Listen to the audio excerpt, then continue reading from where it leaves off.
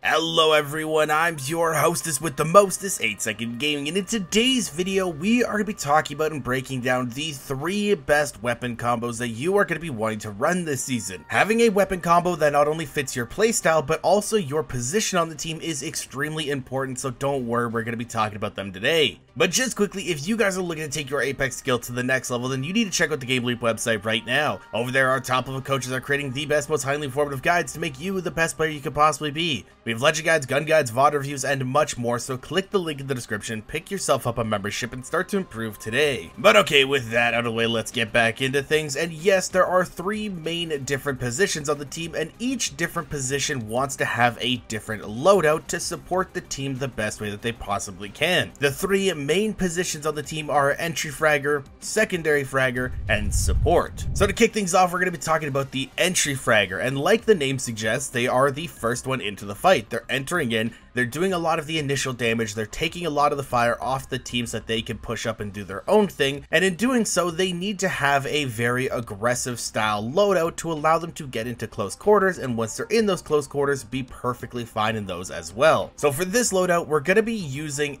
either the PK or the Mastiff and a Volt. Now I say either the PK or the Mastiff because right now they're on pretty even terms of which one is better. The Mastiff doesn't hit as hard, but it is a little bit more consistent. The PK hits a little bit harder, but is not as consistent. You're not going to be hitting 9s with the Mastiff. With the PK, you are going to be hitting quite a few 9s if people are moving around. Though, if you are able to throw some disruptor rounds on the PK and hit those nice, juicy, full body shots, you are going to be absolutely destroying somebody, so that's why there is a nice little trade-off there. And I do recommend a shotgun on this type of loadout because after the digi threats have been removed from the SMGs, they're not as useful in close quarters. They are still incredibly solid, but if something goes wrong, like a Bangalore smoke or a caustic gas or anything that's obstructing your sight, it is nice to have the option to throw a digi threat onto a shotgun and still be perfectly fine in those situations. It's not going to be happening as often as in past seasons because Bangalore isn't as meta right now, but it still can happen and you still need to be ready for almost everything, so that is why these shotguns are so strong right now. But backing up the shotgun in this loadout is going to be the Volt, and even though the Volt is an SMG, this thing can basically play like an assault rifle. It is very easy to use, it's very easy to control, and it's good in a multitude of different situations. Now the only issue with the Volt is it can get out DPS when you do put it against some other certain SMGs in close quarters. But that's why we're not relying on this gun for the close quarter fights, we're pairing it with a shotgun so you can pull that out instead. Well, that doesn't mean that the Volt is weak in close quarters, it does just get out DPS, you can still use it in close quarters if you do need to. That's why I'm putting it in this loadout, because you can use it at those medium ranges to get some initial damage out, give yourself an opportunity to push up, and once you have that opportunity to push up and you are actually inside that close quarter fight, you can pull out the shotgun, deal a lot of damage with that, and if need be, switch back to the Volt and spray somebody down. But that is going to be the entry fragger position covered, so let's move into the secondary fragger, and again, like the name suggests, this is the second one into the fight. The secondary fragger is usually going to be aggressive as well, either backing up the entry fragger, getting some information out, or they're going to be taking hard off angles to get some initial damage, allowing the entry fragger to do their job, get into position, and then they can push up with them. And because you're going to be in a multitude of different situations as a secondary fragger, the recommended loadout for you guys is going to be a Hemlock and a car. Now the car has kind of taken the throne as the top spray SMG after the R99 nerfs, and the Volt just isn't as good in close quarters like I mentioned before, so the car has taken that top spot once again. On top of that, it is very versatile. It doesn't matter if you find a heavy mag or a light mag because you're going to be able to use that on the car. If you're finding a ton of heavy ammo but not a ton of light ammo, then you're fine still because you can swap between the two. And even though the car is not compatible with the laser sight, it's not that big of a deal. It's just one less attachment that you don't have to find, and the car is not bad without it. And I know that some people are going to be saying, well, what about the Prowler? The Prowler is the best SMG in the game right now, why not run the Prowler? Well, the reason I don't want the Prowler in this loadout is because 1, it would be double heavy running the Hemlock and the Prowler, and 2, it would be double burst weapons, and typically I'm not a fan of running double burst. It can leave you out in some certain situations, but yes, the Prowler is insanely strong, and if you have a laser sight on it, its hip fire is almost better than its ADSing fire, so if you are comfortable running 2 heavy weapons, then you could try this out.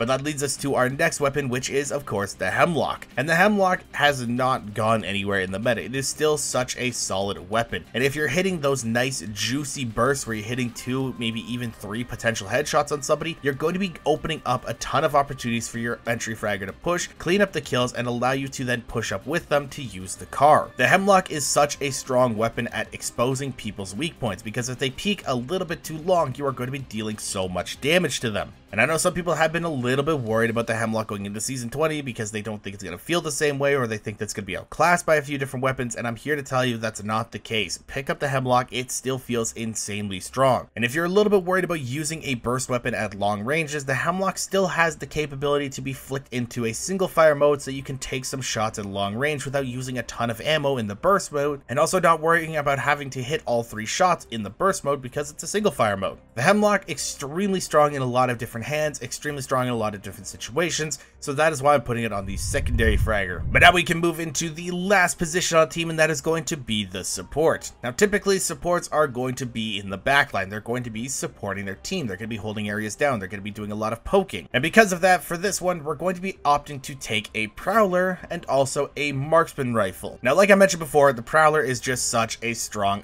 SMG right now. It is probably the best SMG in the game with how good it is, and I know that some people might not like the burst aspect of the gun, but trust me, you need to start picking this up, you need to get used to it, go into the firing range, play around with it a little bit, understand how the gun works, and then go from there. And for those of you that have been fans of the channel for a while, you'll know that on these types of videos, I do typically recommend a shotgun for a support because it meshes with their playstyle so well. But the Prowler on burst mode does the exact same thing, and also can allow you to get out of situations that you shouldn't because it is a little bit of a faster fire rate than a shotgun, and it just deals so much damage in such short time. It's just crazy. The Prowler is in such a strong spot, and you need to be abusing it before Respawn nerfs it into the ground. But the Prowler is only for if things start to get really up close. You still need a weapon to be poking people, to be in the medium to long ranges, to allow your teams to have some opening opportunities, and to also hold stuff down if things get really messy. And that is why I'm recommending a Marksman rifle here. Now the Marksman rifle could be one of basically 3 guns. You could use a triple take, you could use a 30-30, or you could use a G7 Scout. I'm not the biggest fan of the triple take. I don't think it's really strong in the current meta. I don't think it's a very good weapon right now, but some people really love using it, and if you really love using it, use it in this spot.